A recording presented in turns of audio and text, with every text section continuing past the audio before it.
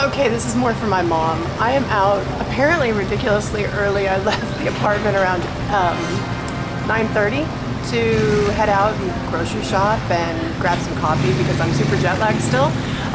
And I'm finding this really fun. Okay, I'm so early. There's no one in the parking lot. There's a lock on the door at Starbucks even.